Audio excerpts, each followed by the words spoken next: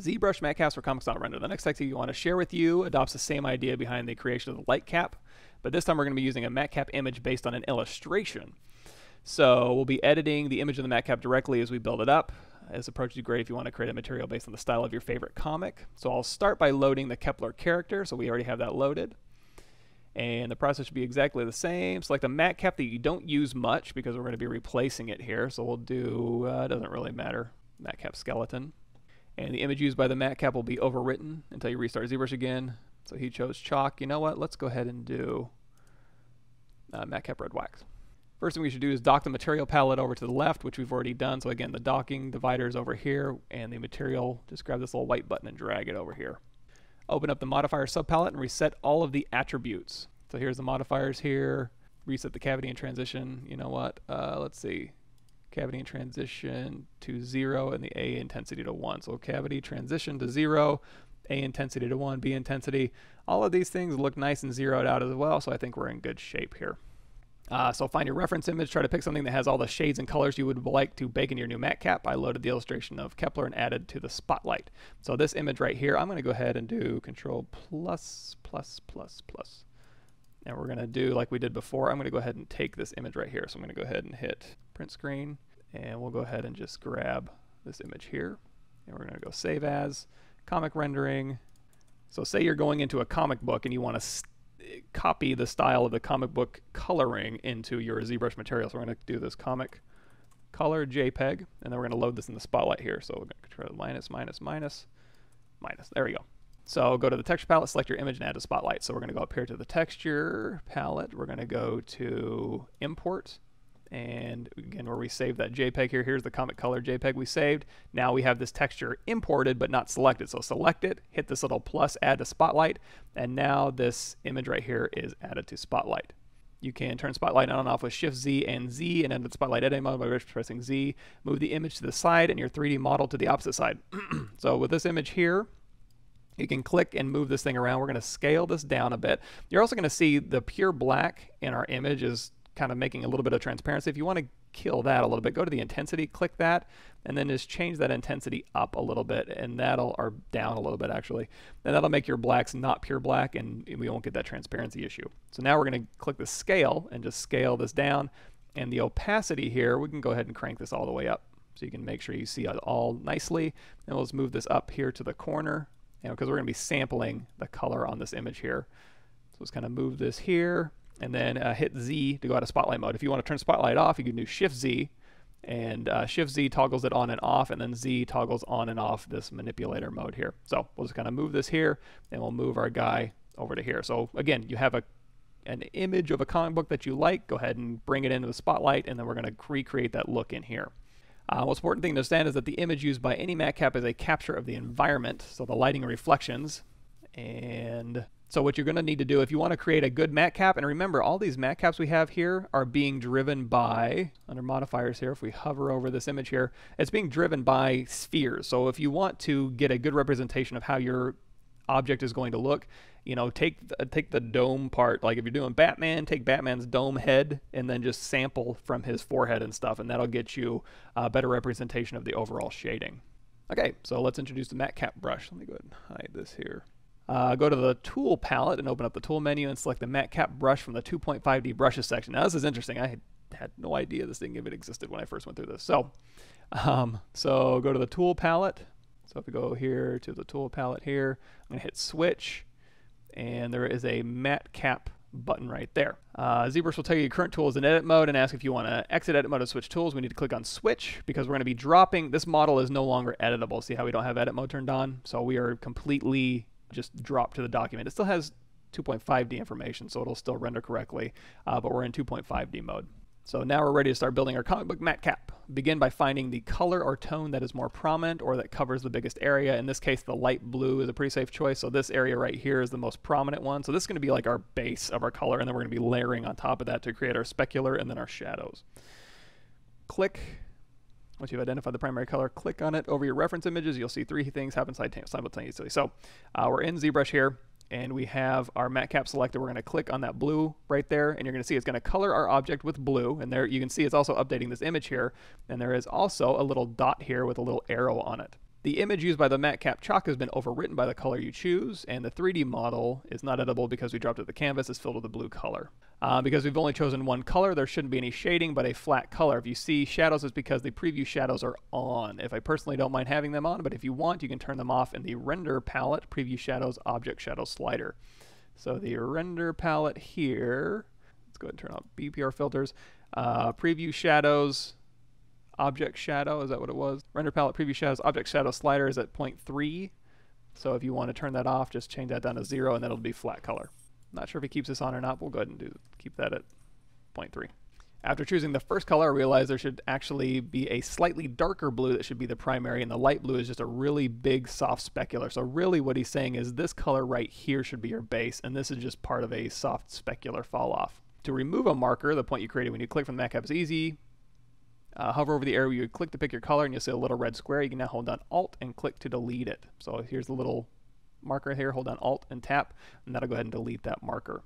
So I click on the new color here. So that's what he's saying should be the base, is this base color here. And then click again on the lighter blue, but this time I'm going to give the highlight some direction. So there's our base, and then we're going to click on the lighter blue and give it the direction. To do that, you're going to click and hold and then drag in the direction you want. You're going to see the preview sphere updating this as you drag the red arrow. So if you click on this lighter one and then drag, you're going to see that's going to be the direction of the light. So if we go over here, so see how the direction's kind of coming in this way? We'll kind of put this over here to the right. Once you let go of the click, you should start to see some shading on the model. So this is a great way to create all sorts of matcaps, so we want to get the comic book look and feel, and the transition between colors is very smooth right now. Next step to learn is how to get a sharper transition between the colors, moving from diffuse light to a more specular point. Click again on your image reference to select another color. While clicking, drag the mouse to set the direction of the light. And then before you release, hold down Control. And then when you hold down Control, you're going to see it's going to blur and sharpen. So in order to make a sharp area like this bright one right here, we're going to need to kind of sharpen the contrast between there. So basically what he's doing is, see how he has all these little points, these little Matcap points in here, and they're all just kind of painted just like little blobs on here. So he's creating a bunch of different samples in here and then holding down Control to make those little blobs happen. So we're going to need to get it to look something like this. So let's go ahead and start. So basically, we're going to click to set the direction. So we're going to go ahead and do click on our object, and this is going to be the dark purple, and then we're going to hold down Control and make this, see how we can kind of drag left and right. We can kind of make this a little bit sharper here, and then now you can go through here and kind of set that direction here. So if you want to, again, sample in that dark color, hold down Control, and then drag right, and then click again and kind of set this here. We're just kind of painting the bottom edge of this with this kind of mid purple here. So let's go ahead and click in this dark area here, and we're going to move this to that direction, and then you can always click and then hold down Control and then kind of sharpen that up again. Let's hold down Alt, get rid of that one. There we go. So there's kind of that dark splotch here.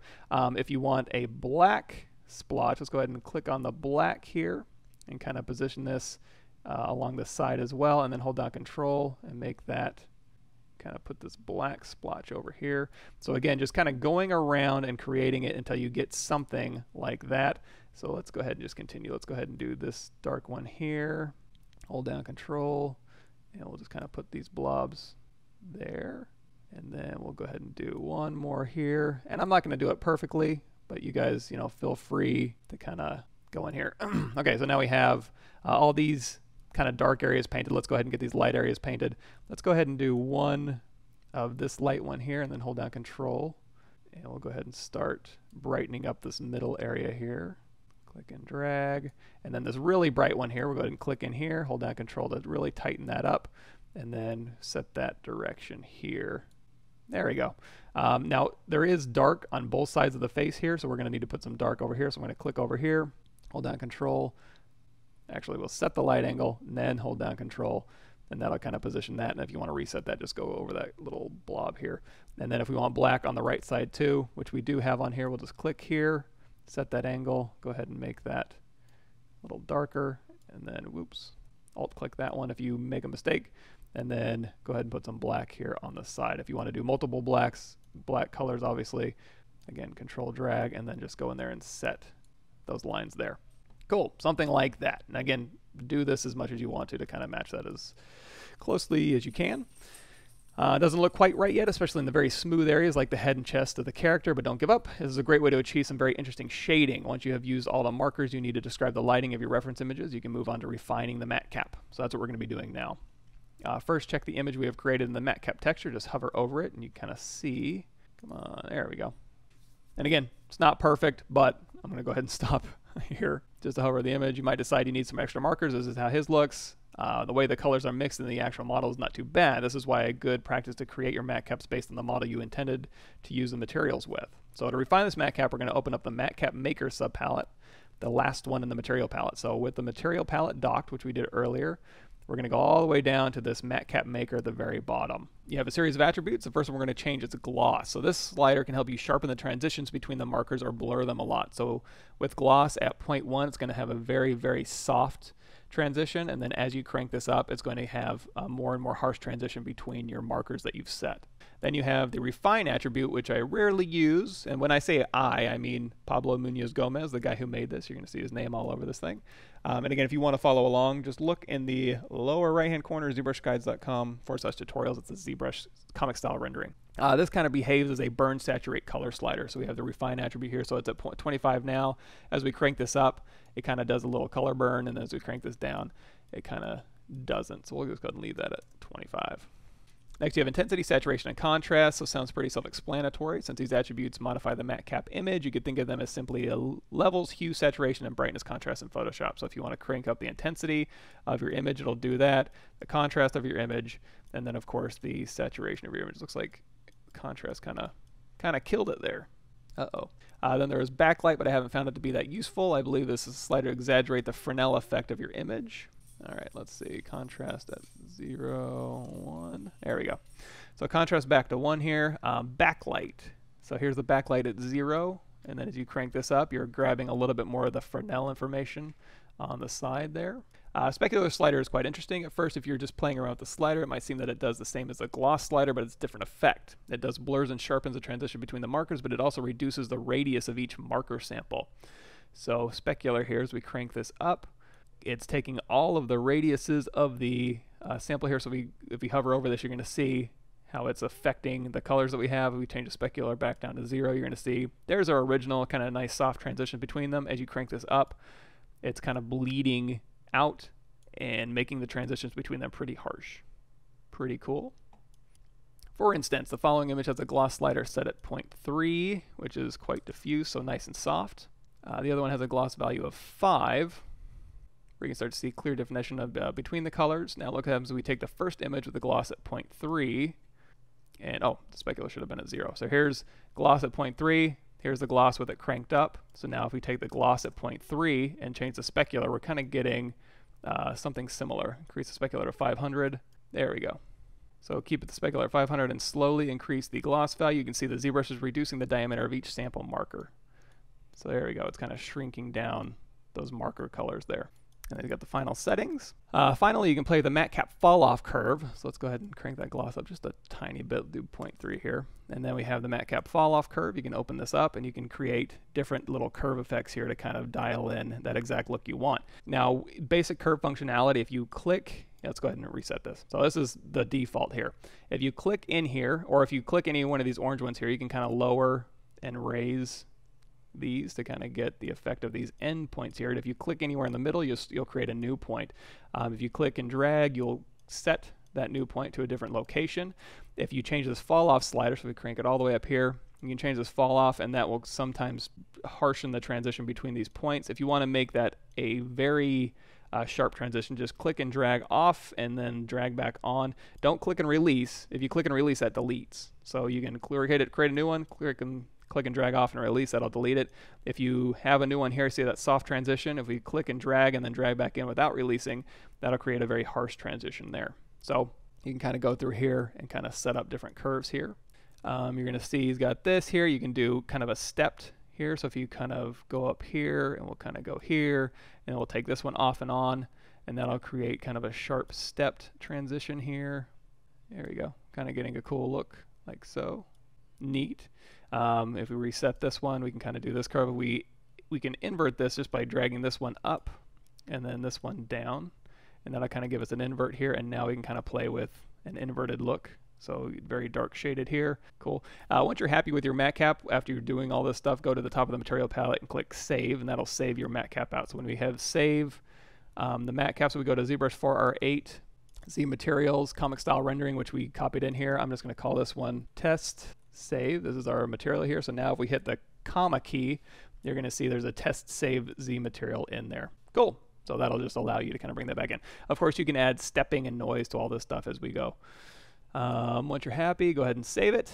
And tip, if you want to have your brand new Matcap available every time you start ZBrush, you'll need to save it in the Matcap Startup folder. So by default, we have our startup materials that always show up every time we load up ZBrush. If you want it in the Lightbox here, that's where we saved it in the, go ahead and dial that in here. So Program Files, Pixelogic, ZBrush 4R8, and then we got the Z Startup. This is where if you wanted to start, you want the material to show up every time you start up ZBrush, drop them in here. And then if you want them to show up whenever you go into the Lightbox, that's where you're going to go into the Z Materials folder. And then you can make all the new folders in here you want to if you want to organize. And then you can just drop them in here. And then again, every time you hit the comma key, they'll be in your material here. Made some good progress, but the next couple of methods are really going to take the Comic Saw to the next level. One last thing, if you want to delete all the markers you've created, go to Marker in the top menu and click Delete Markers. So go to Marker here, and we can just hit delete all. That'll delete all the markers that you've ever seen.